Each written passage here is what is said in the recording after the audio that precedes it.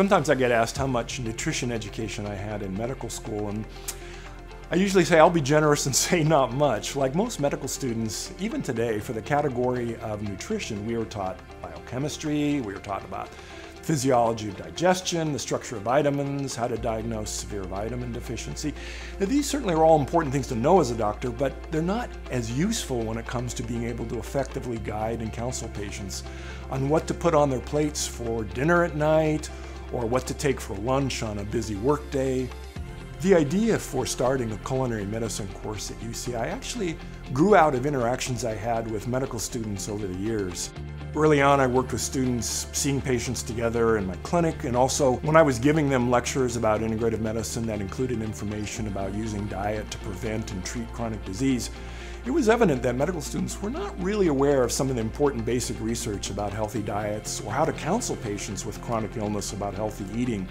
My goal with the culinary medicine program was to teach first and second year medical students who are early in their medical training hands-on practical healthy cooking skills paired with providing a basic foundation in practical nutrition knowledge, but in the context of patient cases with different chronic diseases, so they had a focus on what they were learning all this for.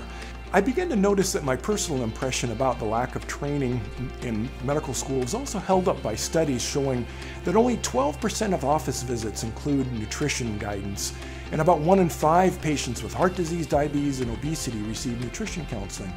So it became clear to me that this was something that needed to change, and I wanted to be part of doing something about it. Food is an important part of our culture. It has such a social component because we socialize when we go out and eat or come together with families and friends.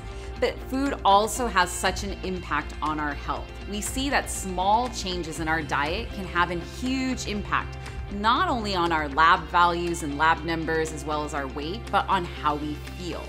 Culinary medicine gives me the opportunity to teach the next generation of doctors not only to be role models for their patients with their own healthy eating habits, but also in how to educate and teach patients.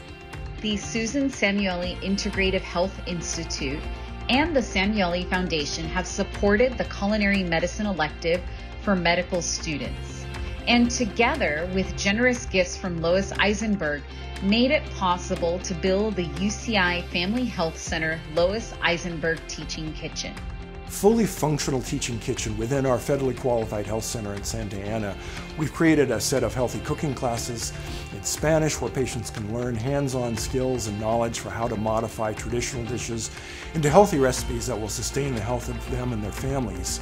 Many people, even doctors, get really intimidated about cooking and feel that they don't have the time or skills to make healthy meals.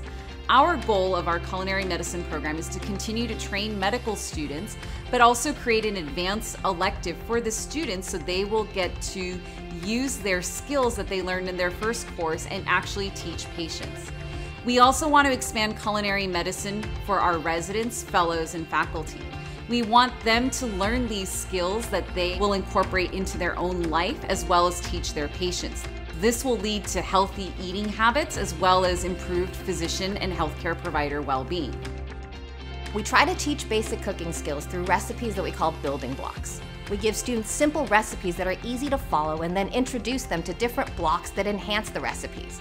For example, our first class is a class on knife skills in the Mediterranean diet.